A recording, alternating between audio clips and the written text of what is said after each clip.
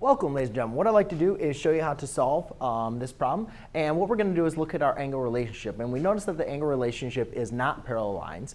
Therefore, we do have an angle relationship when we have intersecting lines. And that relationship is either if two angles make up a line, then they are a linear pair and what we call supplementary. Or if they're directly across from each other, do not share a side, but do share a vertex, then we call them vertical angles. And vertical angles are equal in measure. So therefore, all I can simply say is x plus 10 is equal to 4x minus 35.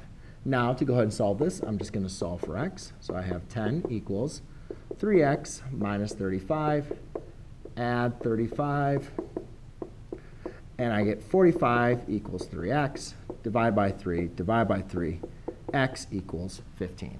So there you go, ladies and gentlemen. That is how you solve using vertical angles. Thanks.